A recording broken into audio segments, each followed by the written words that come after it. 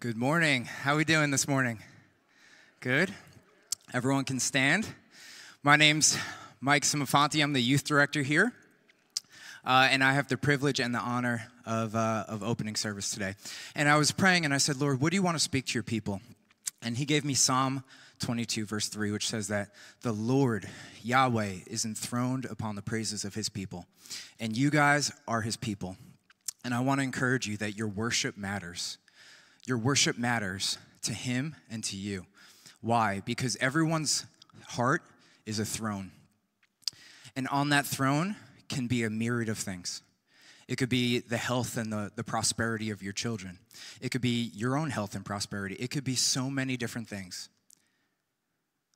But that throne deserves, one person deserves that seat on the throne, and that's God. And the way you go from seating other things and couching other things upon your heart to putting him on your heart in that position is through your worship and through your praise, because the word says in Psalm 22, verse 3, that he is seated and enthroned upon the praises of his people. And so your worship matters. It matters in this moment. Why? Because whatever you came in with, you have the opportunity to dethrone that thing and enthrone the King of Kings and the Lord of Lords. Amen? So this is what we're going to do. We're going to pray for grace right now. We're going to pray for grace for the Lord to dethrone the thing that is it's important to you and it's important to him. I want you to know that. But when you're about his business, he'll be about your business. And he'll take care of the thing that has been entangling your mind and your heart. But it first comes by seating him and enthroning him on the seat of your affection and on the seat of your heart. Amen? So let's pray. Let's close our eyes. Holy Spirit, we ask right now in this moment that you would take the thing that has just been overwhelming our hearts and our minds, the thing that is important. It's not evil, it's good. And we ask that you would reorder it, you would re-rank it in our hearts and our minds so that we would put you first and first alone. That as the first commandment in the 10 Commandments says that we would have no other gods before us, between us and you. That you would be number one, that you would be seated in that place of affection. You would be seated in that place of honor. You would be seated in that place that only a king should be seated. And so right now, we lay down the things. We cast our crowns. We just lay everything at your feet.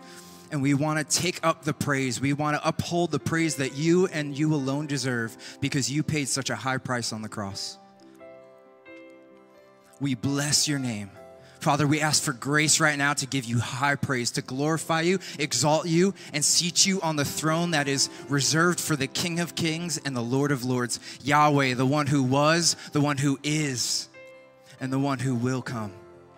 In Jesus' name, and all God's people said, amen.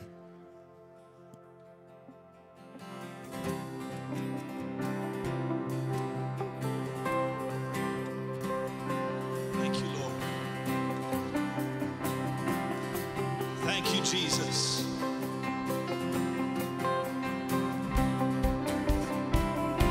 Oh, Jesus, we're here to give you glory. We're here to celebrate you. Let's lift this up. Oh, there is one who is worthy of all honor and all glory. Let's sing that again. There is one who is worthy of all honor and all glory. The highest.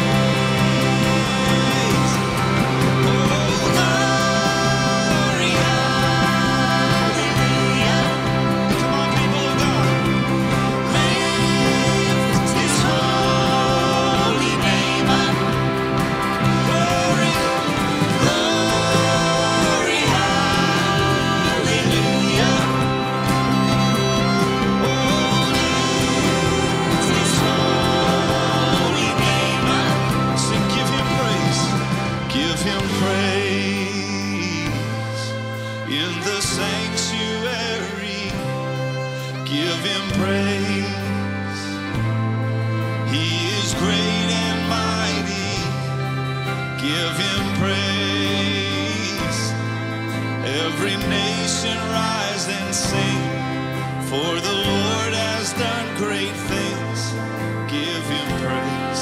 Come on, let's lift that again. Give him praise. Oh, in the sanctuary. Give him praise. He is great and mighty. Give him praise. Every nation rise and sing. For the Lord has done great things. Give him praise. Give him praise.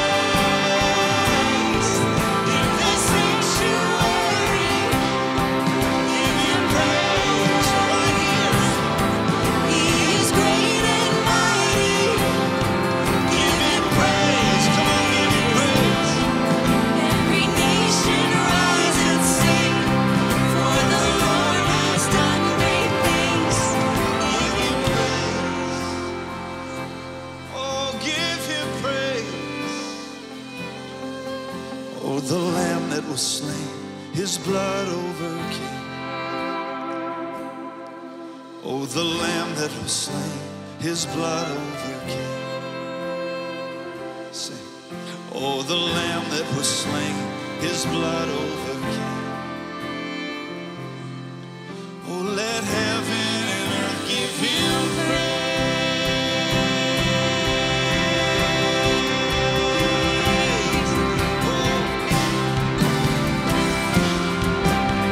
Oh, Jesus, we give you praise. We give you praise. We give you praise. We give you praise. We give you praise. We give you praise. Come on, let's celebrate the Lord. Oh, Jesus, you are worthy, worthy, worthy, God. Thank you, Lord. Thank you, Lord. Jesus. Thank you.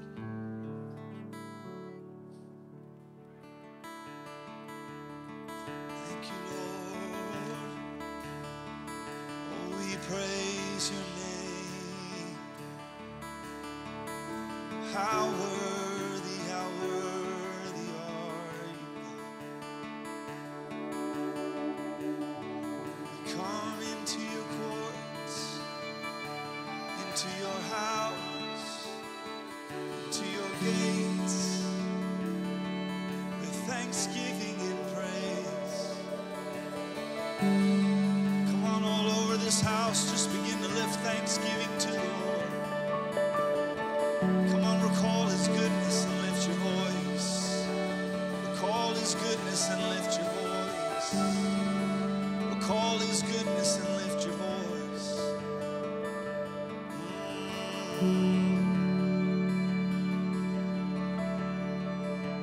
The goodness of the Lord.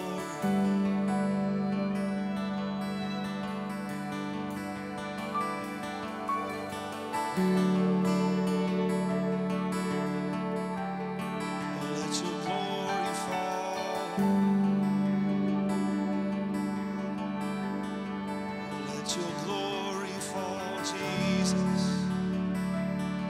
We're here for you. We're here for you, God.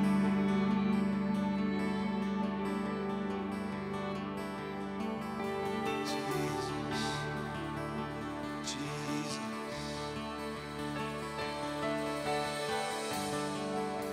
We're here for you, God.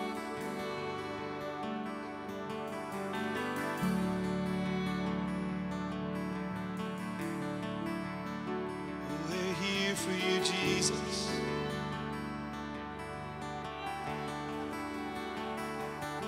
That's it, just fix your eyes on the King. Fix your eyes on him.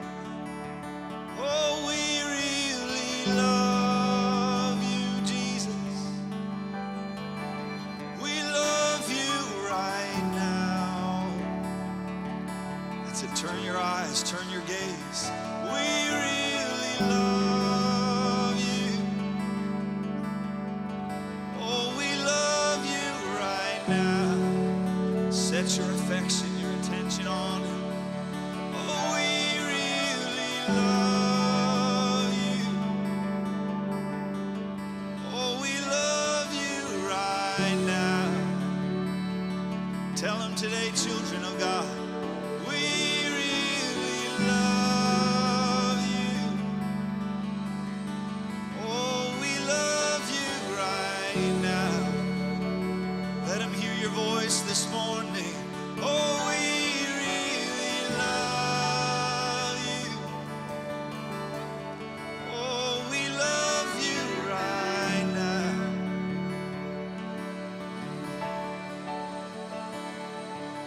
Oh, all creatures of our God and King, lift up your voice and with us sing.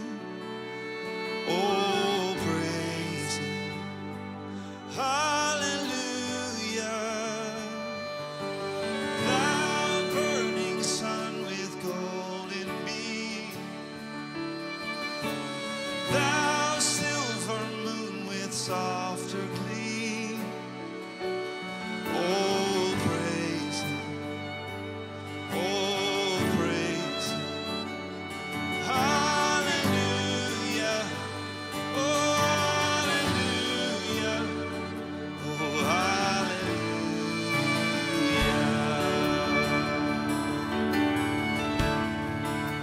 Let all things their Creator bless.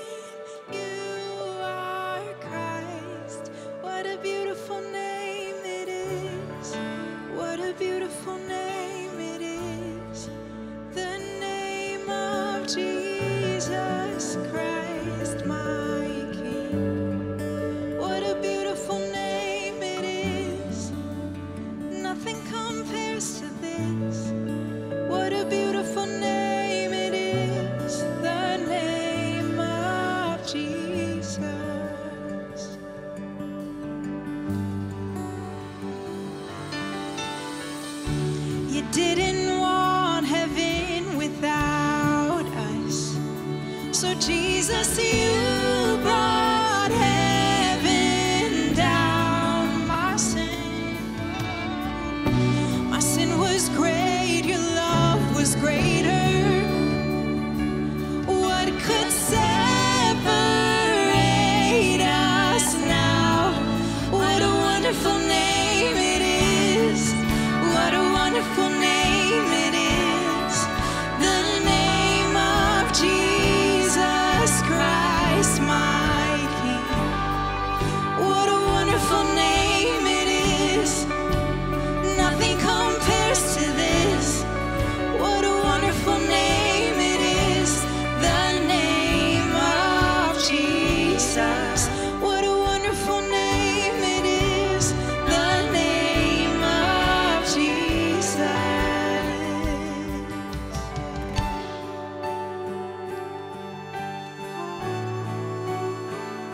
We believe that you are who you say you are, Jesus.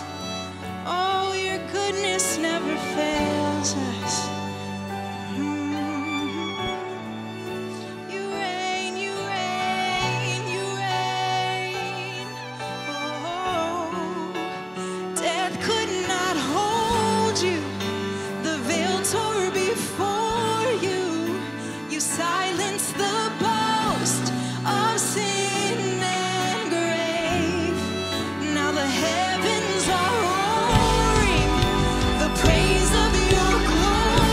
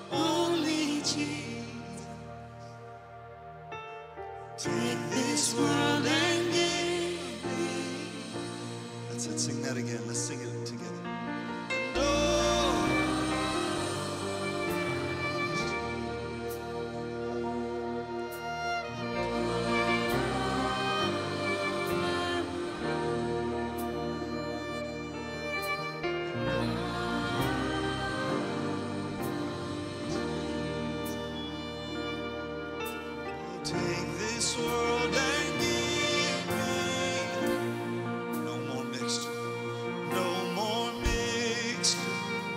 Give me the God of Scripture. No more idols or lesser loves, 'cause no substitute will ever do. There's nothing more I'll ever pursue. Come on, sing it out, children of God.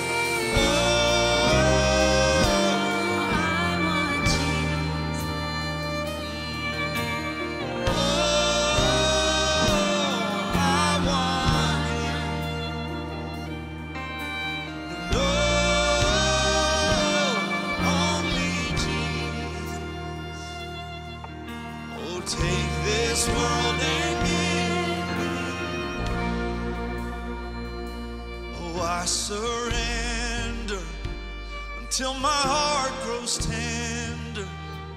Here be my treasure, my greatest goal, 'cause no substitute will ever do. There's nothing more I'll ever pursue. Sing no substitute. 'Cause no substitute will ever do. There's nothing more I'll ever pursue. No substitute, sing it out. No substitute will ever do. There's nothing more I'll ever pursue.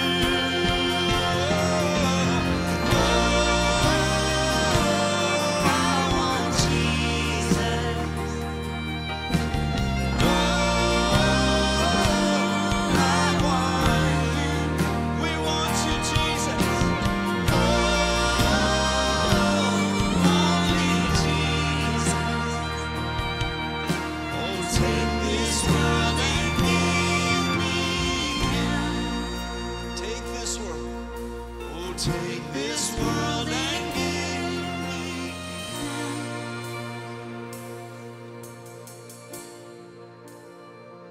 I have decided to follow Jesus. I have decided to follow Jesus. I have decided to follow this world. Take this world and give me Him. I have decided To follow Jesus. Oh, I have decided. I have decided To follow Jesus. I have decided to follow Jesus. Take this world and give me the cross before me, the cross before me, the world behind me. The cross before me, the world behind me. The cross before me, the world behind me.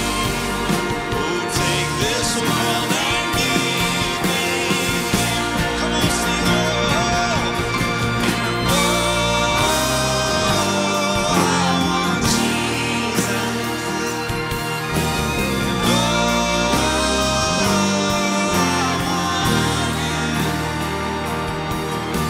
Yes, only Jesus. Oh, take this world and give me Him. Sing, oh, and oh, let's lift it up to the King. Oh,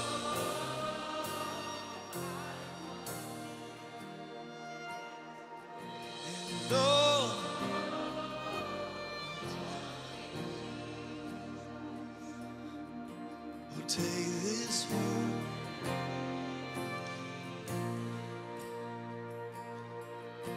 Jesus, take this world.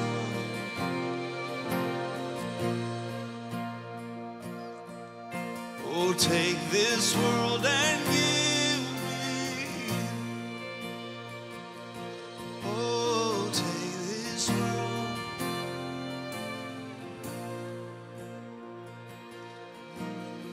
Jesus, we love you, Jesus. Oh, how we love you, Jesus. Just begin to love on the Lord today. Just begin to love on the Lord. Just begin to pour it out before Him.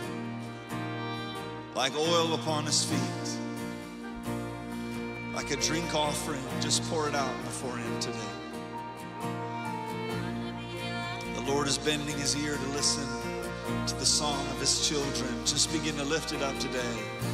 Let it overflow this morning. Let it overflow.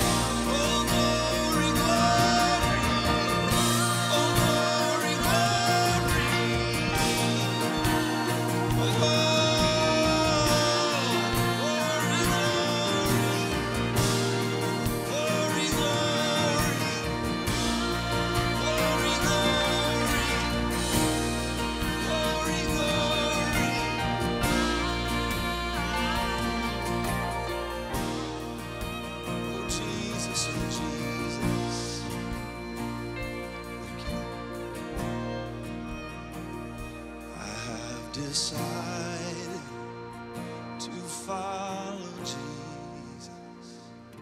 I have decided to follow Jesus. I have decided to follow Jesus. Take this world and give me.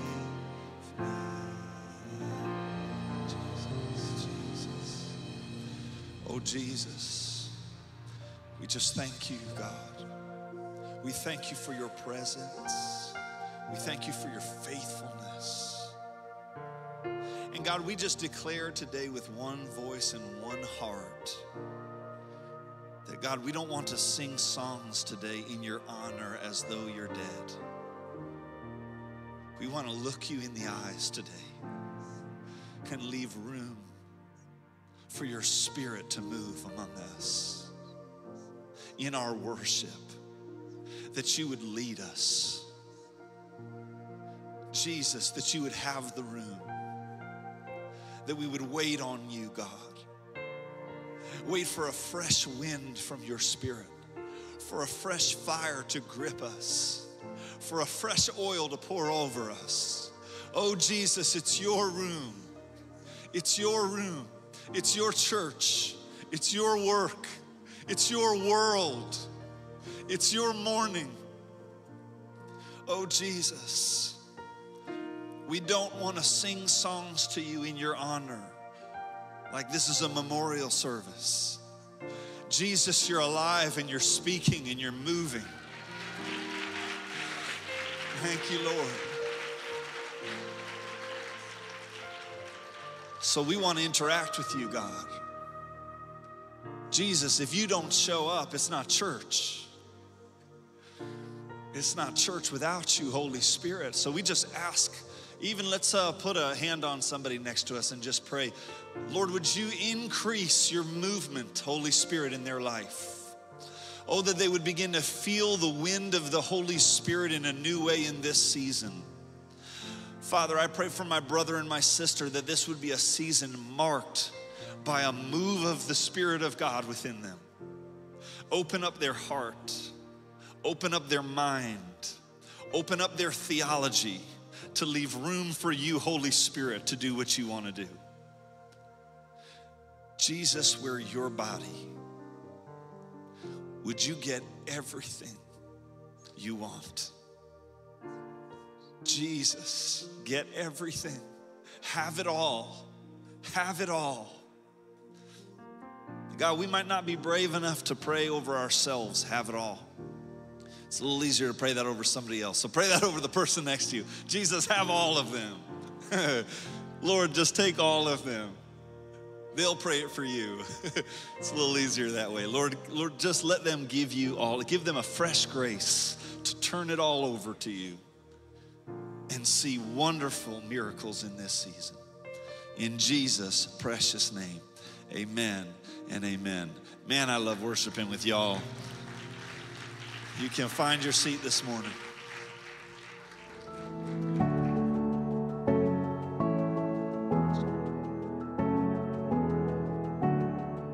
Hello, church family. Welcome to today's service. My name is Dylan. And my name is Dennis. Let's take a look at today's announcements. Easter is next Sunday. We encourage you to bring your family and friends to our Good Friday service at 7 p.m. and our Resurrection Sunday service at 9 or 11:30 a.m. Ancient Paths 2 is coming up on April 12th and 13th.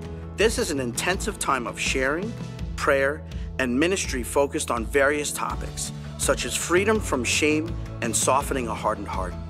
Sign up in the lobby or by visiting eventbrite.com. If you are a partner of SGT, mark your calendars. Our next partnership meeting will be on Sunday, April 14th in the conference rooms following second service. We look forward to seeing you there. Thank you for joining us this morning. For everything else happening at our church, pick up a copy of our bulletin or visit our website. We would love to connect with you if you are new to our church, so please text SGT New to 94,000 or visit the Welcome Center in our lobby. Resurrection Sunday is coming, and we are so excited to celebrate with our church family. This year, we're also gathering for Holy Week. In the Gospel of Mark, Mark uses the word immediately over 30 times in the first 10 chapters. Most scholars attribute this to the fact that he's rushing to tell the narrative of what happened from Jesus' triumphal entry to his death and resurrection. We can learn so much from the journey Jesus Christ took on his way to the cross. The holy disruption of his love in our homes and our workplaces, how to forgive our enemies, and understanding what it means to count the cost of following him. As a church body, we'll gather together in person on Monday night, Wednesday night, Good Friday, and Resurrection Sunday. On Tuesday, Thursday, and Saturday, we're posting online devotionals that challenge us to take what we experience in the sanctuary here to our world out there. So we're asking you to mark your calendars from March 25th to the 31st and participate with what the Lord is doing in our church. That's tomorrow. What day is today? Oh my goodness, are you not sure? Stop listening to that phone so much. What day is today? Sunday. What day is tomorrow? Monday. Hey, listen, I'm not trying to sell anything to you because there's really no product you're gonna come to tomorrow and Wednesday and Friday. I would just say, if you find yourself that you're hungry for more of the Lord, or you are in need for more of him, you don't have to know the next step. You're just hungry for more of him, and you're in need of more of him. Come on out. 7 p.m. tomorrow night. Come on out and let's see what he wants to do. Not what we have planned, but what he wants to do. 7 p.m. right here tomorrow. And what day is tomorrow? We're getting better. And the day after that is Tuesday. Isn't it exciting? We get to do life together. And life is a gift. And we pray life is overflow. And I want to read from 2 Corinthians chapter 9, verse 10. Now he who supplies seed to the sower and bread for food will also supply and increase your store of seed. And will enlarge the harvest of your righteousness. And you will be enriched in every way so that you can be generous. On some occasions, no, on every occasion. And through us, your generosity will result in thanksgiving to God. This service that you perform is not only supplying the needs of the Lord's people, but it is also overflowing in many expressions of thanks to God. Our heart here is not to invite you into charity. Instead, it's to invite you into a lifestyle of generosity. Charity is a little easier, and you can check it off the list. Generosity is something you bring with you everywhere you go. It's overflow. That's why the work of Jesus Christ to us isn't charity. It's the generosity of his love. So I'm encouraging you, church, that when you and I step out and we are a generous people, in all that we do, our resources, our tithes, our offerings, yes, here in the house and what God's doing, that's great. Pour into that. But also, there's a world outside that needs that same generosity, that same kindness, that same mercy and forgiveness. Your skills, your gifts, your talents, your profession, you're the ones walking in there. And when you do that, and it's not just charity, but it's generosity, guess who receives all the glory? Not you, not me, him. And they give thanks not to you or to me, but overflow of thanksgiving unto him. So Lord, may we do this. But more than doing it, may we be it. May we be a people, a family of generosity. From everything of our resources all the way to our profession and the emotions in between and the realities and dynamics in between. Lord, may we be a people who are generous to see others and to see others give you thanks. In the name of the Father who loves us, the Son, Jesus the Christ, who stands beside us, and the Holy Spirit who gives us strength to live this out. Amen and amen. You're looking like a little tired today, you know? I feel like you need to stand up and stretch, and then you need to reach beyond yourself and give somebody a hug and say hello. Can you do that? Thank you, Veronica, leading the way here. Can you stand up? Thank you, George and Franca. Why don't you stand up, get to know somebody around you, say, hey, we are blessed because we come in the name of the Lord. Oh, Jesus.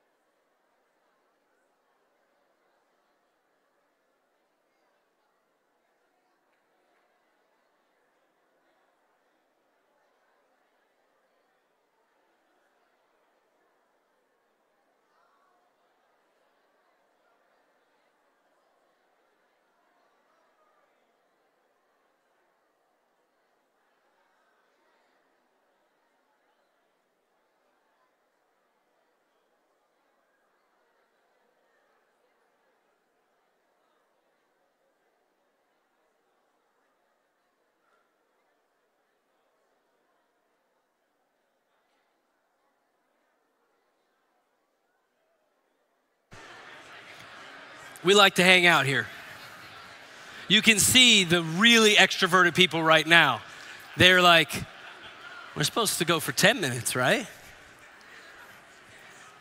Who likes talking to people? Raise your hand. Let's be honest here. Oh, it's okay.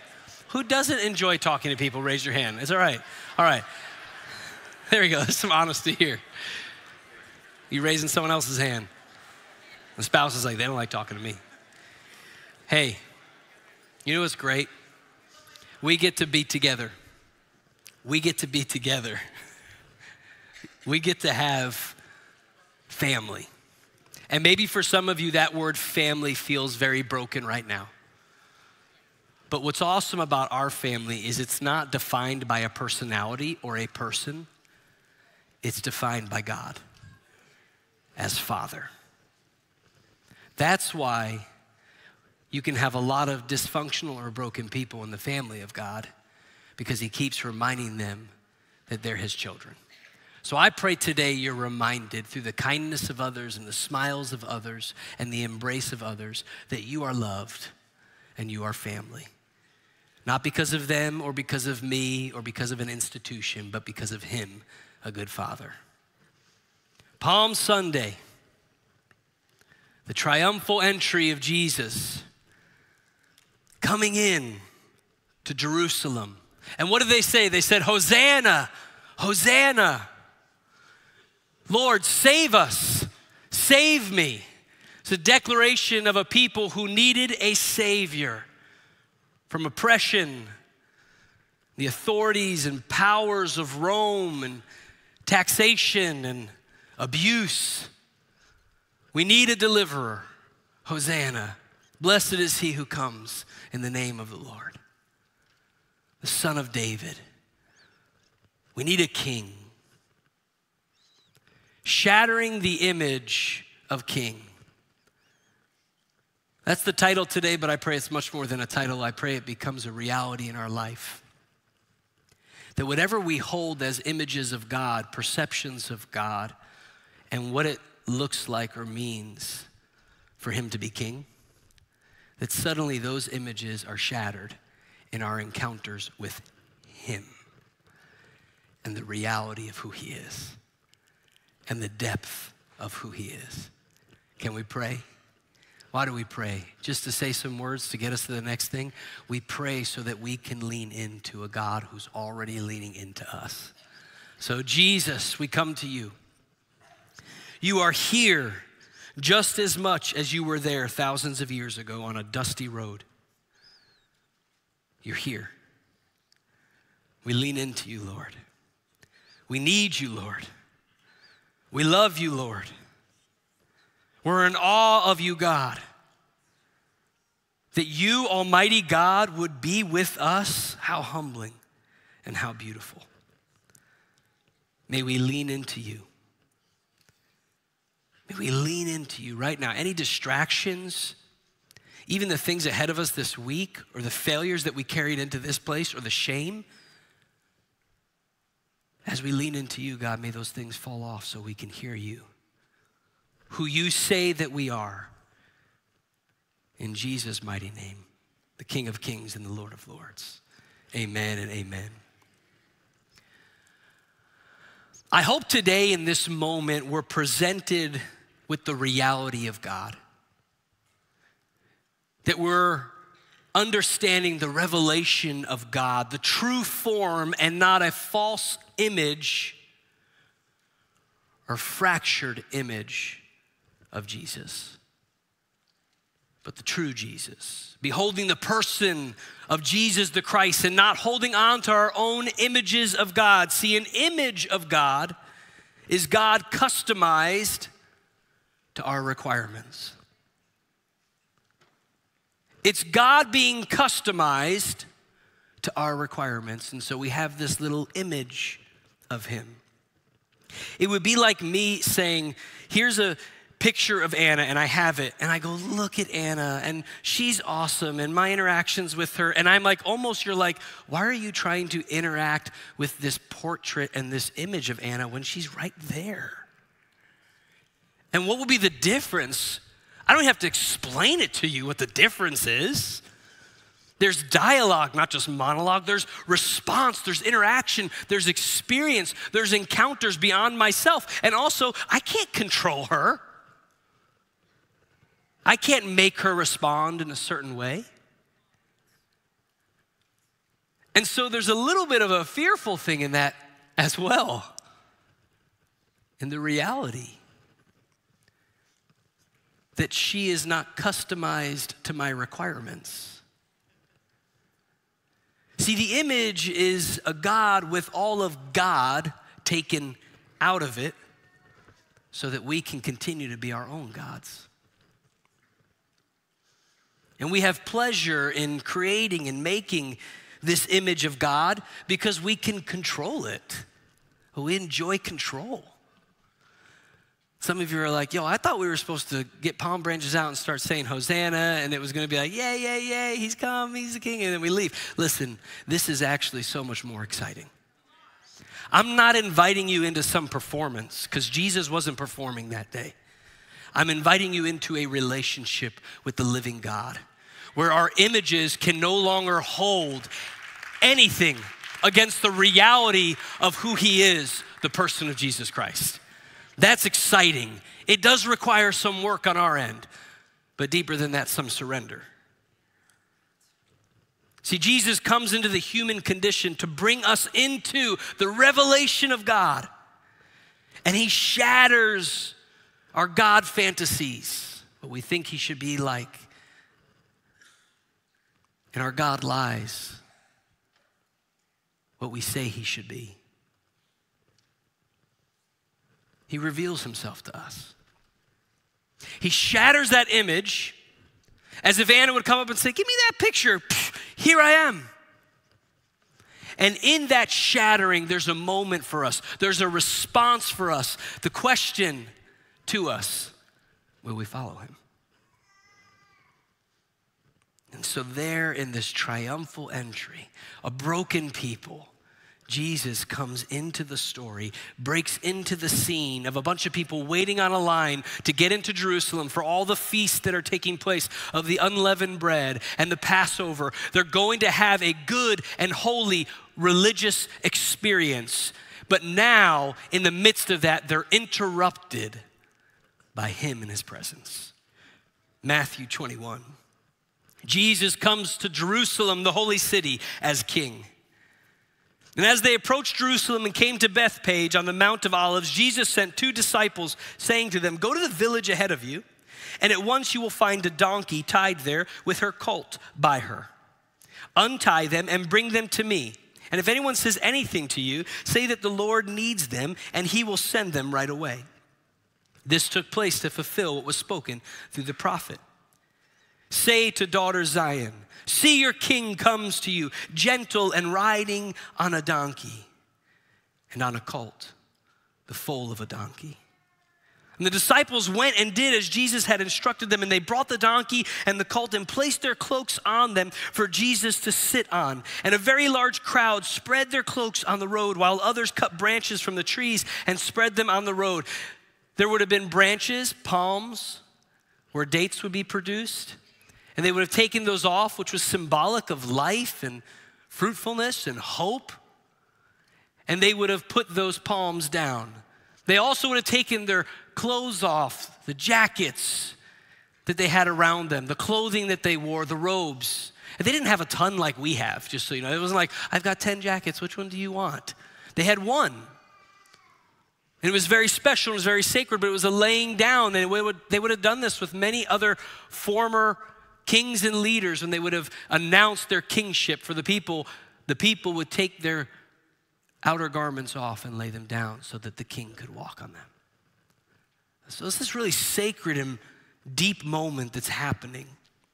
And the crowds that went ahead of him and those that followed shouted, Hosanna to the Son of David. Blessed is he who comes in the name of the Lord. Hosanna in the highest heaven, not just the heavens that we see, the atmosphere, the sky, the sun, the stars, but no, beyond that, the presence of God himself, the place where his presence resides, now here with us. Save us, God. From that place, God, save us. Hosanna in the highest heaven.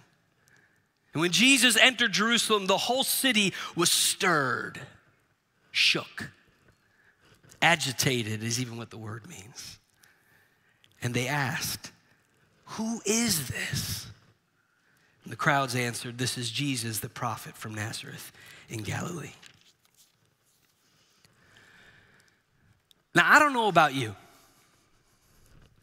but when I think of a king coming in to a city to inaugurate his kingdom in a new and deep way, to reveal to everyone his power and his authority and his might, I would think of him coming in on a horse, right? Like on a horse, on something epic and beautiful. And listen, donkeys were special and sacred to the family and the people there, but it was much more familial than it was kingly. And many kings in the past, what they would have done is when they would come into a city, when they would march in to show their authority and their power, they would lord it over everyone, which means they would come in with power as a lord to say, "Look at who I am and what I wield, my authority." But Jesus came in a very different way. I mean, in one sense, he's kind of breaking the fourth wall. The fourth wall in acting or theater or performance is suddenly when the monologue of what was written in the script is broken by now a dialogue with the audience who's there. And now the acting stops and it becomes almost more alive to the moment that we're all really here right now. This is a performance and this is real life. And the fourth wall is broken. And Jesus is doing that to the scene of humanity with how they understand what it means to be a king and the kingdom. This isn't some sort of performance. He's not performing. He doesn't flip the switch. Gentlemen, disciples are on. 3, 2, 1, king. That would have been my kingly walk. I'd be like, "Yo, give me the biggest, baddest horse we've got. Put some blood on it. Put something on my face. If I'm about to declare my kingdom, if I'm about to have people cheer for me." He's not performing. It's not like he's different there in that moment than he was when he was a carpenter. He was just as kingly. And when he'll return one day and the heavens will break open and he will come down on a horse as the King of Kings and Lord of Lords, written upon him and declared to the world, king. But he's just as much king right there on a donkey. And not just on a donkey. See, there was two of them. There was the donkey, who was the mother, and then there was the baby donkey, the colt.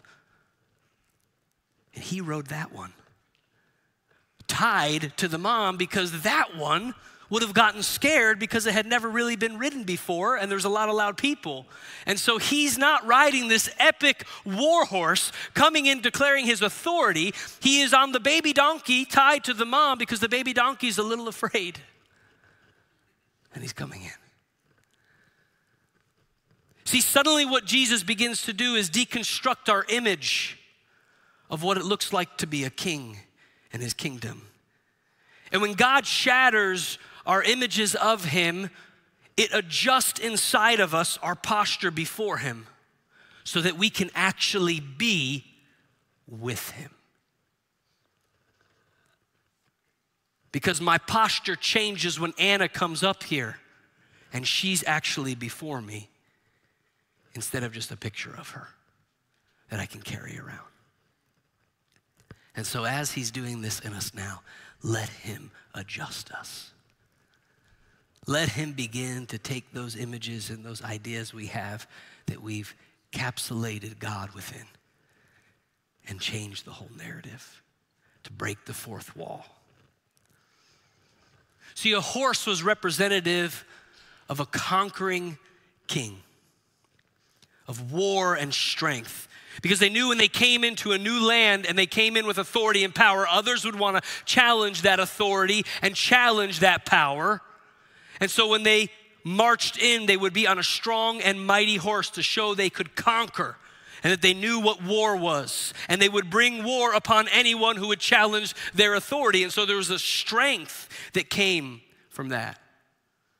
But in the ancient world, if a leader or a king came in on a donkey, what they were saying was, I am bringing peace, gentleness, not war. I'm bringing peace. Zechariah is the prophet quoted here, saying one day the deliverer, the Savior will come, and he will come in a different way, and he will come bringing peace. And it will change everything. Jesus would bring peace through his own suffering, not by administering suffering upon others. I mean, who is this king that he would take his power and authority? All kings would say, I need power, I need authority. I will hold it, I will hoard it, I will lord it over you. But he comes and says, I will give you power and authority. The one who releases power and authority unto others. He came in to remove humanity from the chaos of the world, the brokenness of the world. He wasn't bringing war. War creates more chaos. War creates more brokenness. Instead, he was entering into the chaos to bring us out of it. Do you see the parallels and the differences of what he's beginning to do? And you know what? I'm sure people there, just as much as people now, when we see what Jesus enters in on and what he does, are disappointed, are disenchanted. I had that planned, this epic music during this moment, right here and now. Someone's phone, thank you. Where were you at first service? I was starting, that ain't donkey music. That's more like a horse from William Wallace, please. You can shut it off now, though. But I'm sure people were disappointed. I'm sure they were disenchanted with the reality of what was happening. People online are like, oh, she's running out. Well, the Lord bless you. Cell service is bad everywhere else except in the sanctuary. What is that? That doesn't make any sense. But as Jesus comes in on a donkey, we know there's symbolism there and there's meaning there and there's a depth there, but you have to understand the reality that people didn't want that. People were oppressed, people were broken. They were in a world that was holding them down. They were under the captivity of Rome. I mean, Rome was a fearful power. Just the word Rome and the Roman soldiers and the Roman legions, when people heard that, they already started surrendering, even if they were miles and miles away. They would send messengers out to say, we surrender, whatever you need, Rome. So they're saying, this is our deliverer, save us, because they actually need saving. Please take us out of this oppression that we're under. And I'm sure when they saw Jesus come in on a donkey and a baby donkey tied to a mommy donkey, and his humility and his graciousness and his goodness, they were a little disappointed, disenchanted with the scene and the moment. But see, Jesus isn't an image customized to our requirements. He's not customized to our requirements. Well, this is what it would require for you to come in and change this whole kingdom and free us. This is what you would need. You would need an army and this type of power and this type of authority. But Jesus wouldn't be customized to the requirements of the people of that day and age, and Jesus won't be customized to the requirements of our day and age and us. But he will definitely storm in, march in, trot in to a broken people to bring them into his wholeness and healing. So what happens when we're disappointed with God? Well, you could be honest. Remember, this isn't a performance here. There's no flip of the switch where now let's talk God and Jesus and surrender. And then when we go out there, man, my prayer is that if I bumped into you out there in the world, in the chaos, that I would see peace in your life. Even greater, I would see you glowing with Jesus more out there than in here, because the lights are on in here, but out there the lights are off. It's not a performance. Jesus wasn't performing. He was on mission to his Father's will. So what happens when I'm disenchanted with how things go, God? When I'm disappointed with how he's doing something or hasn't done something? You know what that disappointment can do? It can turn to surrender. You're like, that's not what I wanted to hear. That's what it's always going to be. When you're disappointed with how things are going or the way in which God is doing something, you have a choice. You can either abandon and keep doing your own thing, or you can say, well, if you're God and you're king and this is the way that you do it, then Lord, I surrender. And when you're disenchanted with how it looks and the way everything should look, and our preconceived ideas, our images of what it means to be a king. I mean, he should have came in on a horse. He should have had a sword. He didn't have to use it, but at least it's like, it's a power statement. And all these things is disenchantment that we feel. And how's he going to free us from Rome like this? How's he going to do that? Why is he speaking about peace? I mean, God's always done it this way. Why is he not doing it this way? And all those moments where now we're disenchanted with the way it looks and the way God even looks in the midst of our circumstance. You know what can happen? We can let it turn to discipleship. We can let it shift us to say, okay, so obviously the way that I think it should be done, or the way I think I should look and you should look, isn't the case. So now, Lord, make me like you. Teach me your ways, Jesus, that I may walk in them. And our disenchantment becomes an opportunity to be discipled, to look more like him, to talk more like him, to be more like him. Because Jesus moved forward in life and this journey different than the world would have wanted him to, and many times how we would have wanted him to. When I say move forward, I'm saying in the statement like when I look at you and go, so what's your plans ahead in life? What's your goals? What are you reaching? How are you going to get there? And how are you going to move forward in that journey to reach those goals, to achieve those things you want to achieve? But see, Jesus moved forward very differently to fulfill his Father's will. He wasn't going to do it the world's way or the way we thought he would. There was no separation of who Jesus was and what he was doing. There was no separation between the two. Remember, I said it wasn't a performance. It wasn't suddenly where he's going, I'm acting now. And then when you meet me outside of the stage, I'm a very different person. Well, that we would expect from an actor, right? We would expect that who they are and who they're portraying, we're really convinced in the moment and on the stage, but when you bump into them outside in the quote unquote real world, they're not that same person. And sometimes we have that misconception of God and who he is. This wasn't a performance. He was still going there through Jerusalem. He didn't have every step of his journey planned out for 30 years before the 3 years of ministry that he did, that he goes, remember, on this day, I'm going to go here and do that. Remember, I'm going to. He was just who he was and doing what he was doing because he doesn't change.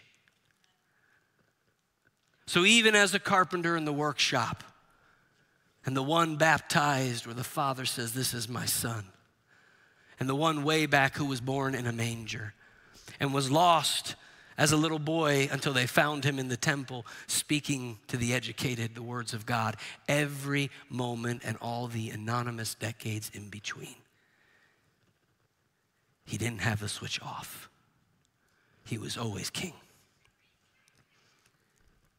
He was always the light of the world. He was always the Prince of Peace, wonderful counselor, mighty God, everlasting Father, Son of man and Son of David, Son of God. See, there's no separation. There's no separation of his presence, who he is, and the movement, what he does. See, we like control. If you like control, raise your hand. You don't want a smart car that drives you. Did you ever see those videos of people parallel parking where the car does it for them? So scary. You know, they just were like, it's probably the first time they're like, I'm going to trust the technology. Boom! They're like, we like control. So we make an image of God based upon our expectations, our preferences and our assumptions of what he should do or how he should do it, and how we expect him to do it, and how we would prefer God to do it, and even how he would look and act. And it's easy to fathom and hold on to that when it's an image that fits in our box. There you are, God. The nice thing about the box is you're like, it's a gold box. My kids love gold boxes. They think it's gold. They think everything gold is gold. I find all this stuff, I'm like, guys, it ain't treasure. One day you're gonna find out. But till that day, they're just enchanted by it. It's a gold box. And so we have these box. We have God right in this box, in this gold box. And the great thing is, I can kind of leave it here or take it here. I can separate the two. I can make a separation. Remember I told you though, Jesus, there's no separation of who he is, the person of Jesus Christ and his holy presence and what he does. When he walks into a space and when he rides into a city, everything begins to change. There's a movement happening. There's no separation between the two. But we like that separation because we like to make one between the secular and sacred things. Because the sacred things is where he's Lord and God, and he has the control. Hey, in church, in my prayer life, if I read the scriptures and have a devotional moment or a conversation about God, all those things, hey, you are in control. But over here, in my work, my day-to-day, the things I watch, the entertainment, the times of fun, the habits I have, my marriage, my relationship, those things, I'll have control over them. And if I need to bring the God box into it every once in a while, I will. It'll feel good, it'll be nice, but what we don't realize is something. The reality is you can't separate him.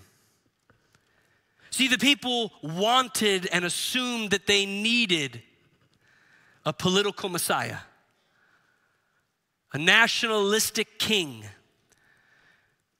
And it would result in what history revealed as a bloodthirsty revolution. But it's not on them. We don't need to point at them and say, how dare you think that? That's how it happened through history for them. They were under the oppression of others, and all of a sudden, a political Messiah and deliverer rose up and delivered them. And there was a lot of mess and there was a lot of bloodshed. And so they had their assumption and their ideas, their expectations of what he would do and how he would do it if he was the Messiah, if he was the deliverer, how they wanted him and how they preferred him to work and move forward in this. But their perspective, just like ours, was limited, often only temporal. And he was doing something eternal. He wasn't just a deliverer for the time. He was the eternal Savior for all time. All time. And it's in those moments that people began to have some unmet expectations. Their assumptions were wrong. Their conclusions were incorrect. Their preferences wasn't what God preferred. They were more self-conscious than God-conscious. They were limited to a historical moment, and they were missing out on the movement of what he was doing for all eternity. The separation of who God is and what we let him do in our life is very dangerous. Like I said, it's a separation of the secular and the sacred. We begin to set aside a sacred place and a space for God to honor him. almost like a little shrine that we can visit. And we say it's to honor him, but the reality is it's intended to keep him in his place. It's intended for us to keep him in his place. And listen to me, this is convicting for all of us, but my prayer is that you realize what we're walking into is an encounter with him and not an image of him. We're encountering and walking into not a shrine of God and what he's done, where we smell certain smells and feel certain feels, but we're being invited to walk into the heritage and inheritance of what it means to be in a family of God. But see, if we just simply want to keep him in his place, then we will settle for the image. And I can carry around with me anywhere I go a little picture of Anna. That little picture of Anna can follow me wherever I go and do whatever I tell it to do. Doesn't that sound like a great marriage? It begins to sound nice, but then you realize you've just created a prison of self. And so we think that we're following him, but we've just got a little image of him in our pocket that follows us around when really we're being challenged, convicted, called out to be followers of him, the King and his kingdom.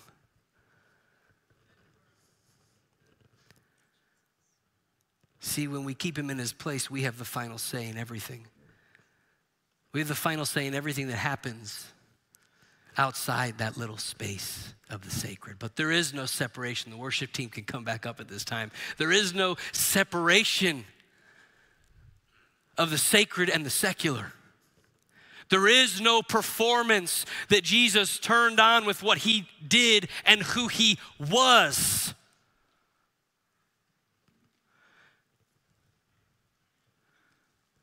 But we settle for that in our journey with God, and then we wonder why our marriage is falling apart, and then we wonder why our relationships are toxic, and we wonder why our finances keep sending us down a cycle of poverty, and we wonder why we can't find happiness with all the things and material we surround ourselves with. And we always sit in this place of wonder, thinking why, and yet the reality is we've compartmentalized God to keep him in one place when he's inviting us into something much bigger and deeper and wider. And so there, the King of Kings and Lord of Lords rides into Jerusalem on a baby donkey next to a mother donkey, while broken people yell out, "Hosanna, save us." What images do we have in our life of who we think he is and how we think he needs to move and what we say he needs to do? See, when God won't stay in his place, when he won't stay in the box we've put him in, and that's where suddenly, right after this moment, the next day, when Jesus comes to the temple and he begins to turn the tables and flip the tables and say, this is not how it's meant to be. This is not what God's heart is. All of a sudden, then they go, okay, now you're out of place. So you did the whole marching thing, and it was fun, and people screamed and hollered at you and put the palm branches down. Okay, good. You could stay in that lane. You could stay in that place. We're glad you didn't come with the horse, but we know that no matter what, in a few weeks, this will all die out because Rome will come in and squash this. So that's not going to happen. But then when he stepped into the temple and the courts and the outer courts, and he began to turn the tables, they said, okay, now you've stepped out of your place.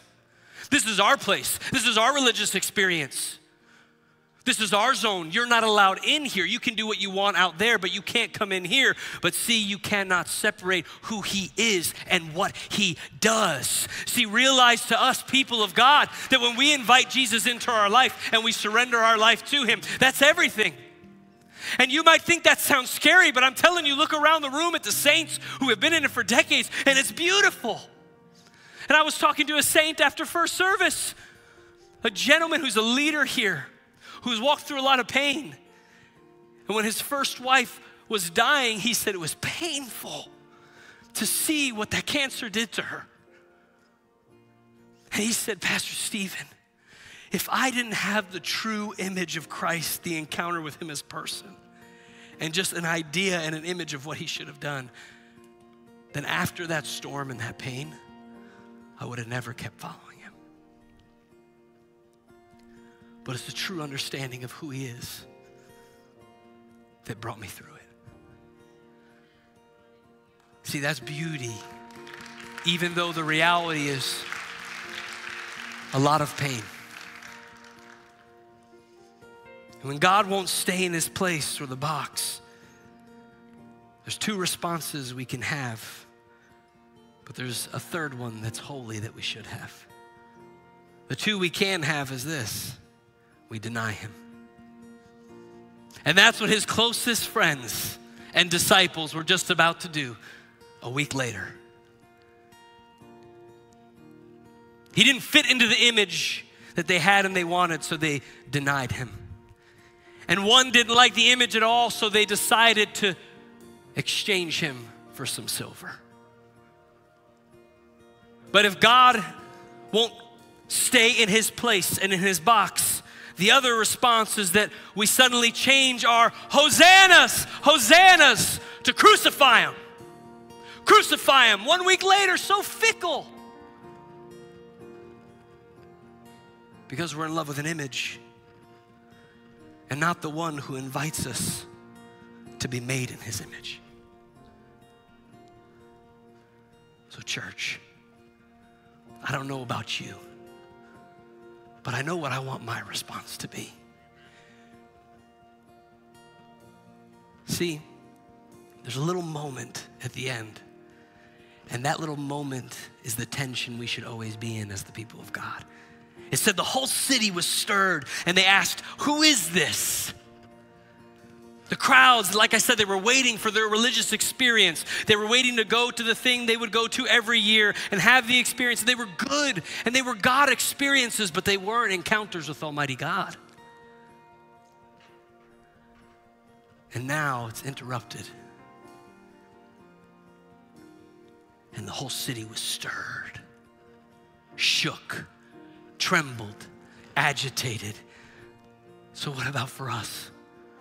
What do I do then? How do I not have all these images of who I think God is? Never stop being stirred by the person of Jesus Christ. Never stop. Never stop. When concrete stops being stirred, what happens? It gets hard, and we have a people filled of hard, calloused hearts because we stop being stirred by the goodness of Jesus. I was with my dad just a couple days ago, and we were sitting down and we were talking. You know what he said to me? We were just chatting, and he said, Stephen, and this man is one of the most faithful saints I've ever known.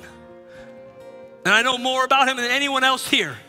And he looks more like Jesus in the privacy of his life than his public life ever did. You know what he said to me? Hey, Stephen, just one thing.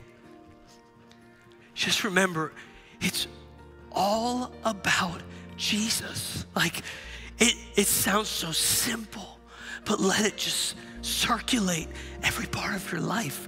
Jesus.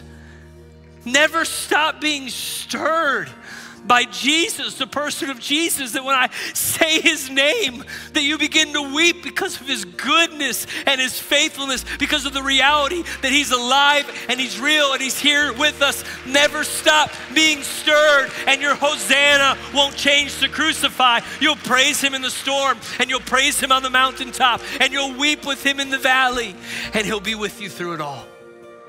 Because images can only take you so far. But the person of Jesus Christ will take you now and hold you forevermore. Never stop being stirred by Jesus.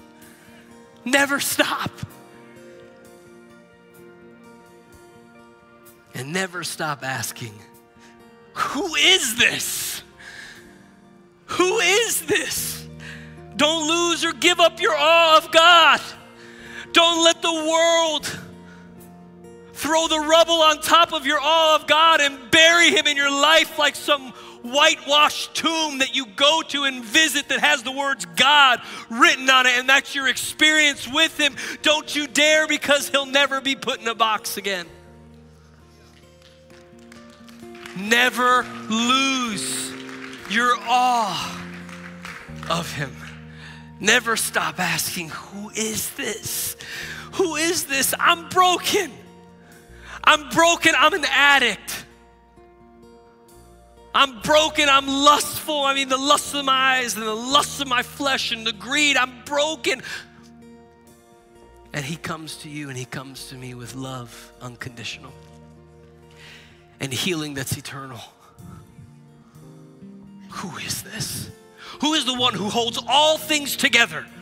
The one who breathed life itself into existence, who before Abraham, he said, I was because I am. That is in the midst of our broken circumstance right now. And even hangs out in the room of our distractions, patiently waiting for us, humbly coming into a city of broken people, knowing that what he was about to do was not a bloodthirsty revolution, but instead he would spill his blood out to get us back in. Who is this? I mean, who is this God that we call Father? Who is this all-consuming fire that invites us in and doesn't burn us but embraces us? I mean, who is this? You think you know who he is? We don't know who he is, but we can know him and not just an image of him. Because see, if we lose our awe, if we stop being stirred, then we'll trade and exchange him for an image. Not in this house. Not in this house. Let's not exchange him for an image. Can we stand up today? And all I would do here and now is as we worship, just let him deconstruct you a bit in the goodness of his presence.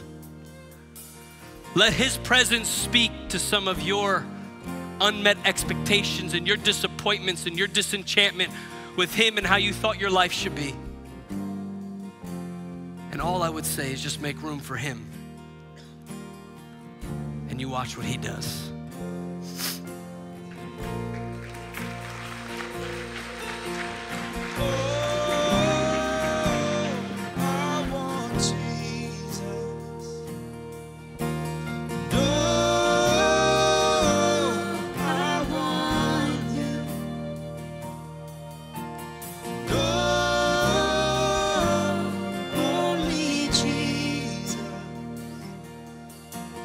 Take this one.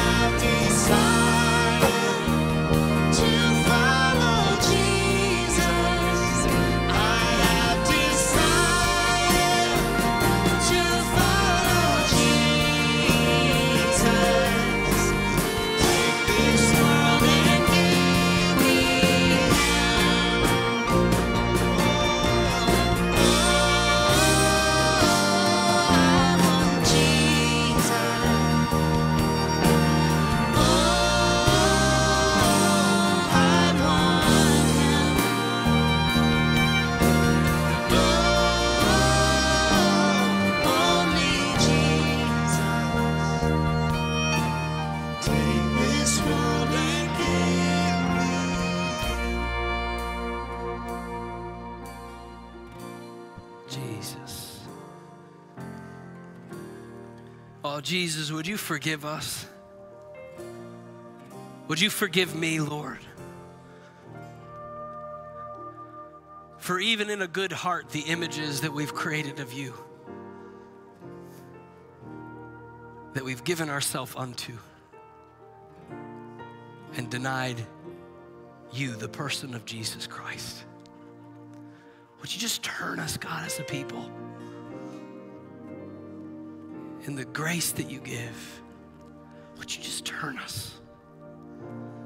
Repentance, the turning, God, changes everything. Jesus. Oh, Jesus. If our humble King could stomp out pride with the hoofs of a donkey, can we not humbly come before you and say, forgive us? And if you've never embraced the forgiveness of Jesus Christ, if it's been on the outside of your life, oh, let him on the inside. If you've just visited a shrine of Jesus in the morning and left him the rest of the day, realize he's waiting to go with you through your day. Actually, he's waiting for you to follow him through his day. Just say, Jesus, I need you. Jesus, forgive me of my sin, of my brokenness. Let me be in awe of your love. Stir your grace and stir your mercy in my life that's shattered. I love you and I need your love. Thank you, Jesus, for your sacrifice, for your bloodshed, so I can live, both now and forevermore. In the name that is above every name. The name that every knee will bow and every tongue will confess, declaring the King of Kings and the Lord of Lords. The name of Jesus. Amen and amen. We love you, church. Our altars are always open. If you need prayer, you need someone to be in the struggle with you, come on down. And let me tell you, if you're looking to lay down some images tomorrow night and be disrupted, come on out 7 p.m. here in the sanctuary for a holy disruption of his presence. We love you.